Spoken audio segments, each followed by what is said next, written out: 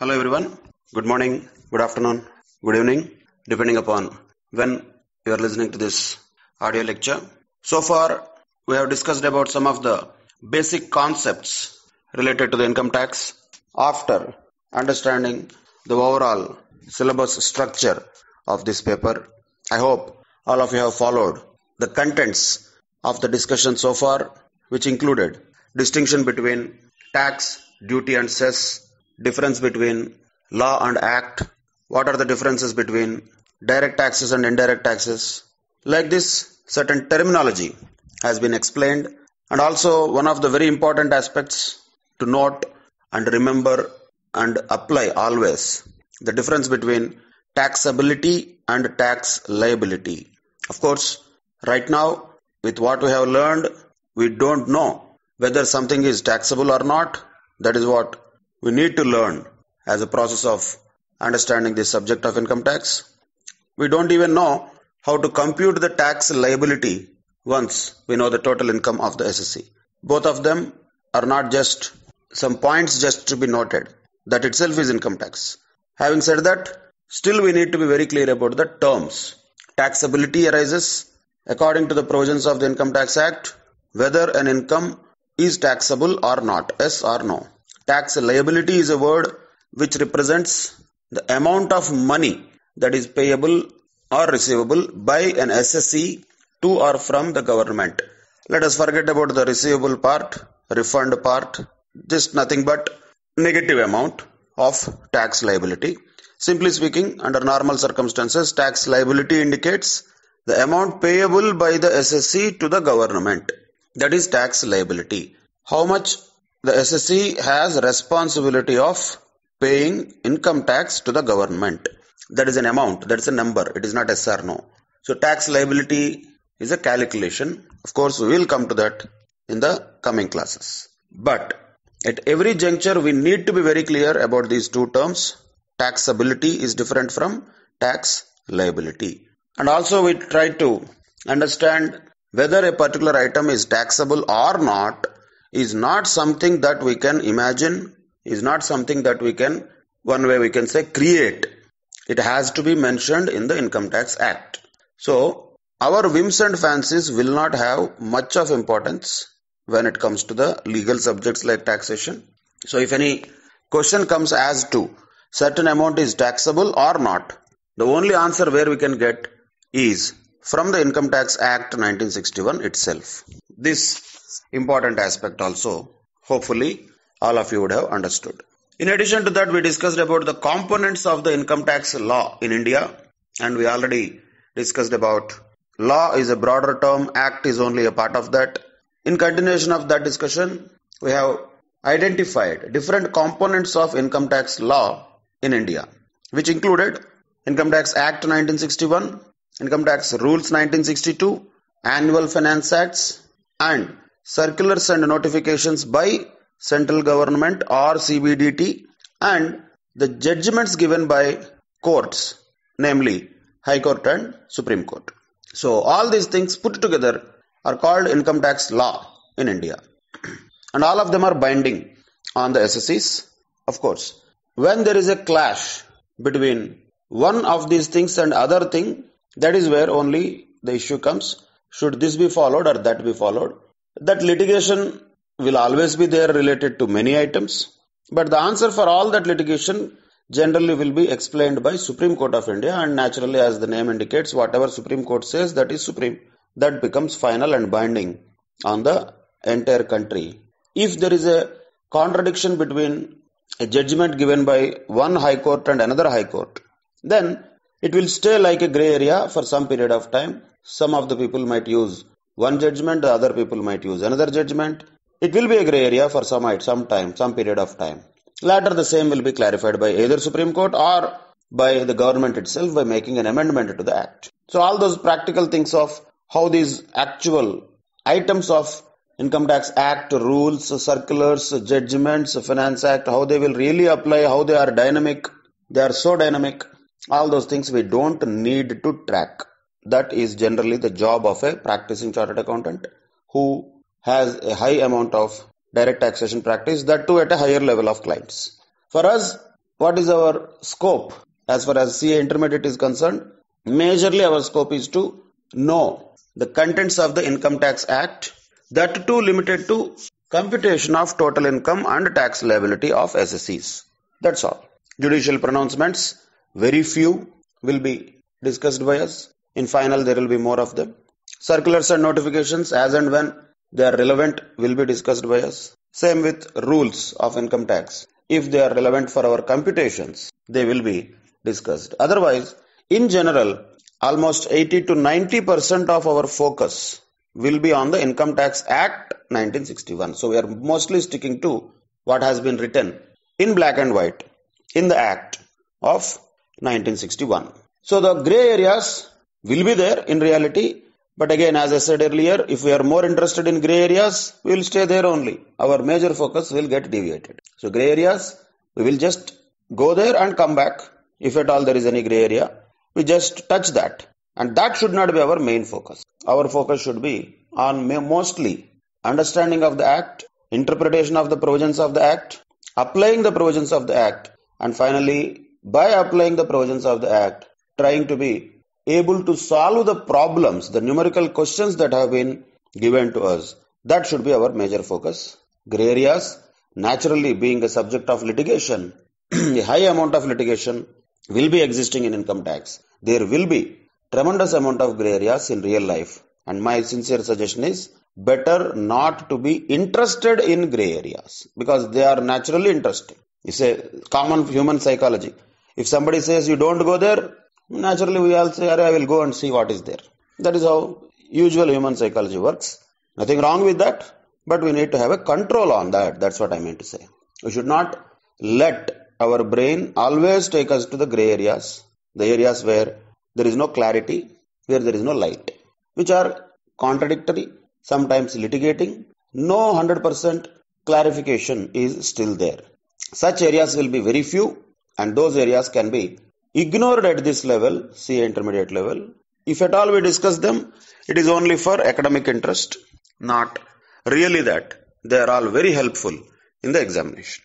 In the examination, what is going to be helpful is definitely the learning of Income Tax Act, provisions of the Income Tax Act 1961. And our process of learning, as we discussed earlier in the syllabus, is nothing but the same as the process of computation of total income. What steps it will have? First of all, we need to determine the residential status of an SSE. That is the first step. Then once we have the residential status of the SSE, according to the residential status, we will come to know whether we means India, has any kind of control or any kind of purview on the incomes earned by the SSEs. That's what we call tax incidence. Why residential status becomes important? Logically, if you understand. Imagine somebody earning income in Germany and spending it in London. He is a French national. How do we tax him as Indian Income Tax Act? Quite not possible. They are completely outside our purview of the Income Tax Act. That's only an example. Let me once again and again I will warn you, don't take examples as the law. Examples are examples only beneficial for understanding the provisions of the law. If you take examples as equivalent to law, that is going to be very dangerous, particularly in income tax. Examples should never be taken as the provisions of the law. They are only useful in understanding what is the stand of the law. Now the example is completely about a person who has nothing to do with India. So how can India tax them?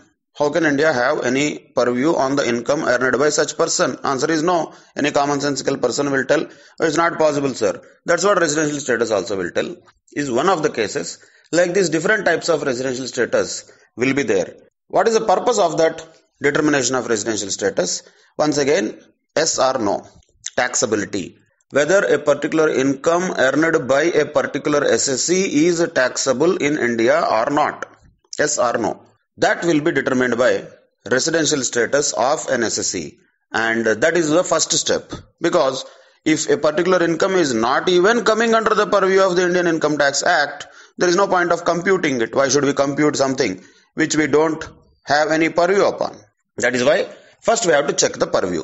That is what is called as determination of residential status and tax incidence. Once a person or an SSC comes into the purview of Indian Income Tax Act, then we will have to compute his income according to the heads of incomes, whether it is earned by salaries, or is it income from house property, or is it a profit or gains of business or profession, or is it through capital gains. If not all the four, is it something that is not falling in any of the categories, then we call it income from other sources. So heads of income have to be determined, all of them to be totaled, and if any exemptions are to be given according to the eligibility of the SSC, they have to be given, and then we have to compute basically what is the income of the SSC by adding up all the incomes individually calculated with heads of incomes provisions. After that, it will not be enough. If there are any provisions applicable for the SSC in relation to clubbing, then clubbing provisions have to be applied. If there are any provisions related to set off and carry forward of losses, that will be applicable only when there are losses. If there is any such facility which can be availed by the SSC, that should be applied. Then what we get is called gross total income. After calculating the gross total income, deductions have to be given under section, you need to remember these sections, some of them important ones, section 80, and that is what we also call chapter 6A deductions. After allowing those deductions from the gross total income, what the SSC has computed is his total income, which can be called also, just for understanding purposes, taxable income. That is a taxable income on which tax liability has to be calculated in accordance with the rates which are prescribed in the Annual Finance Act. So that is the procedure overall for computation of total income and tax liability. This is what is the summary of whatever we have understood and discussed so far. Now let us continue the discussion with some of the more important terms or even definitions which are very important in the purpose of understanding the Income Tax Act. So one of such words, terminology, is the concept of assessment year and previous year. See, normally for a layman, year is an year. Year normally we divide into two categories. One is calendar year. Calendar year generally starts, we are talking about English calendar, we are not talking about any of our Indian traditional calendars. There are different 100 types of calendars. We are not talking about any of them. They may be helpful for religious, ritual purposes, but definitely not standardized throughout the world. So we are only talking about English calendar, which is the calendar year starting from January to December. In India particularly, we have some other year called as financial year. In India so far, it is ranging from 1st April to 31st March of next year. So we have a calendar year and financial year. Now the question comes, which kind of year the Income Tax Act is talking about? Is Income Tax Act of India considering a calendar year as an year, or is it considering financial year as an year? The answer is the second one. Income Tax Act considers financial year as an year. So for the purpose of Income Tax Act, whenever we say year, we cannot call with one number. If somebody says 2018, that is wrong. In income tax, wherever we refer to a year, it cannot be one number. 2018 is not enough. It could be 1718 or 1819. What does 1718 mean?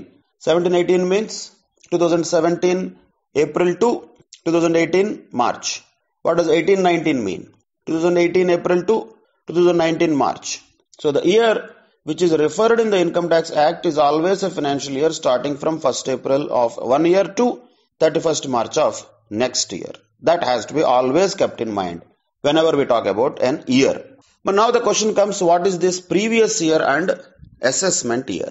Basically, assessment year is the year which has been particularly defined in section 2 subsection 9. You don't need to remember these sections. Section 2, which is a definition section, need not be remembered separately, not required. So don't worry about it. So it is section 2.9 defines the assessment year as the period of 12 months commencing on 1st April every year. That's all.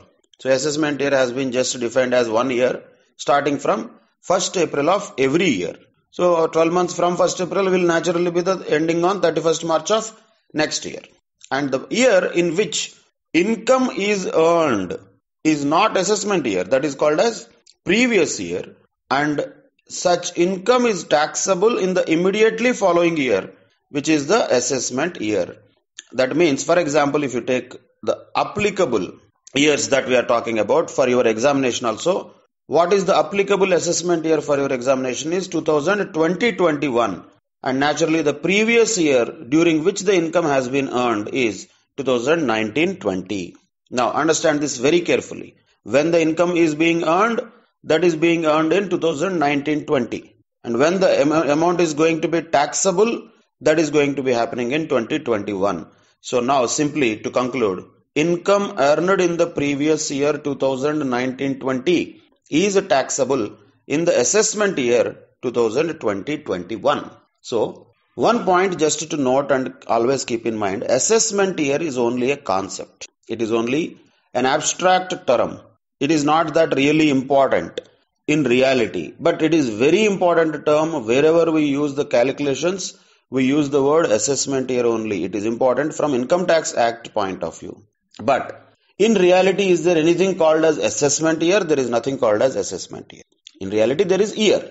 What is that year during which the income is actually earned? What is the reality? That is previous year. So the year in which the income is really earned on the ground in reality is previous year. Then what is assessment year? We can simply say the next year of the previous year. Either way it can be told, but whatever the law says, we are talking about definitions, but ultimately both are same. Let us say A is sitting in front of B. Okay, that is one statement. And B is sitting behind A is another statement. Both are true. But if the law says one statement, we are just reading that. Both are true. So there is no additional thing that we need to understand here. Simply speaking, every financial year is a previous year. Whenever the income is earned by a person during a financial year, that year is previous year. And whatever the income that is earned during the previous year will be taxable in the next year. And for our convenience purposes, what name we give to that next year? That we call it assessment year. And what is the assessment year applicable for our examination in November 2020? That is 2020-21 assessment year. And what is the previous year naturally in relation to the income of which this assessment year is applicable? That is 2019-20. So the incomes of all the persons that we are going to calculate in future, our assessees, our clients, let us say, each problem we have to consider as if it is our client and they are coming to us for a solution, we have to give some solution. If we consider like that, it will be easier to understand also, and we will be careful also. So imagine all the cases that we are going to solve in future, when the income will be earned by them. If income is earned in 1980-82, we don't care. That is none of our business. Naturally, all the questions that we are going to encounter will have the assessees who have earned their income in the year 2019-20. In other words, just to be very specific, the income by our assessees would have been earned between 1st April 2019 to 31st March 2020. That's all. During this period of 12 months, whatever income has been earned by anybody under whatever head of income, according to the provisions of Income Tax Act, we need to compute all of that, and that becomes taxable in the assessment year 2020-21. Once again, previous year is reality, that is when the income is really earned. Assessment year is only an abstract concept that has been given by the Income Tax Act. So that is only a technical name of assessment year. 2020-21 is just a name of 12 months related to the next year after which the income has been already earned. So simply speaking, all of this will summarize to only one thing. Previous year is the year preceding the assessment year, and assessment year is the year succeeding the previous year. So A is sitting in front of B, B is sitting behind A. Simple. Both are giving the same meaning. But we need to be very clear about what is what. What is reality? When the income is earned. Income is earned during previous year. That is a point to be noted. Another point to be noted here is assessment year always starts from 1st April and it is always a period of 12 months. Then again a question comes, why is it talked about only assessment year? There is a old joke. Once a minister went to a king and said that, sir, your second wife is most generous person I have ever seen. She is a fantastic human being. What does it mean? Automatically it means the first wife of the king is not so generous. So when somebody says this is what is excellent, when there are only two things, actually the other thing is not that excellent as the other thing. So that is the inference that we have to draw. So now this statement tells us assessment year is always a period of 12 months and always it starts from 1st April only. So automatically what will it imply? The law always will not be 100% vocal about everything. It will not tell us everything. We need to read sometimes between the lines. So here the law says assessment year always starts from 1st April and it is always a period of 12 months. Naturally what we have to understand and imply from that means previous year need not start from 1st April always. Also that means previous year, though it is the name of called as year, it need not be 12 months. It could be less than 12 months also. But in no case previous year can be more than 12 months. Not possible. Previous year can never be more than 12 months. Can it be less than 12 months? Answer is yes. When is that? We will come to that later. So before going to that discussion, first of all we should be very clear about the definitions of previous year and assessment year. Assessment year is defined in the law, in the Act by section 2 subsection 9, which is defined like assessment year is a period of 12 months commencing on 1st April every year. That is the definition. Now what is the definition of previous year defined by Income Tax Act? That has been defined under section 3. Once again I am telling you, this section you don't have to remember. Any section you have to remember, I will tell what is required to be remembered. If some of you say, I will remember sir, please do that. Don't worry about it. If you can remember, you remember every section of the Income Tax Act. I don't have any issue with that. But I am only talking about somebody who cannot remember all the sections. That is waste of memory if we try to remember everything. So at least we try to remember only the important sections. So these definition sections, numbers are not important, concept is important. The by-hearting of the wording is not important, but what is the meaning of this definition, we should understand. That is more important. So once again, focus on the essence rather than on the form. So here, previous year is defined in section 3, which means the financial year immediately preceding the assessment year. They did not define anything. They just said financial year immediately preceding the assessment year, they said. Assessment year is already defined as a 12 months period starting from 1st April of every year. So, assessment year is always a 12 months period since it is clearly defined so. The word used is 12 months period. But when it comes to previous year, there is no word called as 12 months period. The word used there is financial year. Immediately preceding the previous year, preceding the assessment year. That becomes previous year. So as mentioned earlier, the income earned during the previous year is taxable in the assessment year. Now, while I am talking about this assessment year previous year, you should go through the image that has been sent to you, which was taken from the ICA study material in relation to the definition of assessment year and previous year. That is assessment year and previous year. Simply speaking, assessment year is a 12 months period starting from 1st April of every year, and previous year is a financial year which is preceding the assessment year. And assessment year will always be a period of 12 months. Previous year need not be a period of 12 months. Now the question comes, how is it possible that previous year cannot be a period of 12 months? Can it be more than 12 months? Answer is outright no. Can it be less than 12 months? Answer is possible. Which is one? Previous year we are talking. When previous year can be less than 12 months? For this you have to go to the next image which has been sent to you. Imagine a new business has been set up or a new profession has been set up during the financial year. If any business is already existing, then previous year also will be a period of 12 months. Imagine if a business has been set up somewhere in the middle of the year, then how can we say the previous year is a period of 12 months? Not possible. That is why in that case, previous year can be a period which is less than 12 months. So in such a case where the business or profession is newly set up during the financial year, the previous year shall be the period beginning on the date of setting up of the business or profession and ending with 31st March of the said financial year. Take some examples for understanding. Imagine somebody started a business on 1st July 2019. Then what is the previous year for that SSE? It is 1st July 2019 to 31st March 2020. Is it 12 months? Answer is no. For that SSC, the previous year is consisting of only 9 months. Take another example. Say somebody started a profession, somebody qualified chartered accountancy and started practice, say in February 2020. So for that particular person, is the period of 12 months a previous year? Answer is once again no. Because the profession has been started in February, for that particular professional, whatever the previous year will be, it is only for a period of 2 months, that is February and March. So naturally, this can lead us to a conclusion where we can say previous year need not be a period of 12 months. It can be less than that also. It is quite possible.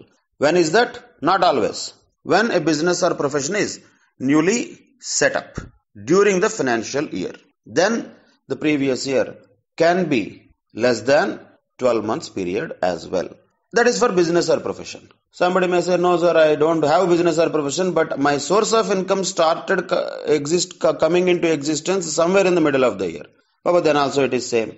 You don't have to be too technical about it. Business or profession is one source of income.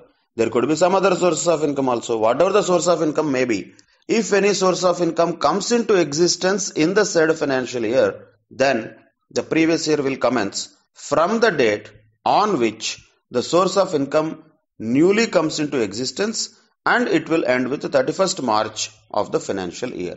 So business or profession is one example. Then it has been broadened to any source of income. If any source of income has come into existence, let us say first time somebody got a salary, somebody got a job. After completing education, somebody joined an employment with some employer, say on 1st of November 2019. For that person, a new source of income has come into existence only in November. We cannot say for him the previous year is a period of 12 months. For him the previous year will be only for a period of 5 months. November, December, January, February, March. Only 5 months is previous year for that person, since a new source of income has come into existence in the middle of the year. If for an existing SSC, always previous year will be for a period of 12 months. For somebody who has a new business or profession set up, or a new source of income comes into existence, for such people, the previous year will be for a period of less than 12 months. Could be less than 12 months. If imagine somebody started business on 1st April of 2019. Okay, no problem. Even in that case, the previous year will be for a period of 12 months. So if somebody starts business in somewhere in the middle of the year, then the previous year could be a period of less than 12 months. That is the concept of a shorter previous year. But once again, always to keep in mind, assessment year can never be less than 12 months. It is only an abstract concept of an year. In that abstract concept, assessment year is always a full 12 months period, which is succeeding the previous year. So assessment year is not the year in which the income is earned. Assessment year is not reality. Assessment year is only the concept which has been coined by Income Tax Act. Previous year is also a concept or a term which is coined by Income Tax Act, but at least previous year has some reality on the ground. It is the year in which the income has actually been earned. So any month, let us say somebody has earned some income in say February 2020. We can easily say which previous year it has been earned. If somebody earned an income in February 2020, which previous year will that be? Previous year of 2019-20. Naturally, in which assessment year such income will be taxable? Assessment year 2020-21. Like that, during a year which is previous year, income will be earned, and the next year is the year, assessment year, in which the income becomes taxable. However, sometimes the previous year can be a period of less than 12 months period, whereas previous year can never be more than 12 months. Assessment year is always a period of 12 months. It cannot be less than 12 months, it cannot be more than 12 months. It is only an abstract concept of an year which has been told by Income Tax Act. That is a concept, very important aspect of assessment year and previous year. Take the examples which have been just given. Similar examples we took already. Just for understanding, continue with examples which have been given in the material. For example, A is running business from 1993 onwards. What is the previous year? for the assessment year 2020-21, because he has been already running the business, he has an existing business. For him, the previous year will be naturally a full year, which is 1/4/2019 to 31st March 2020. That is 1920.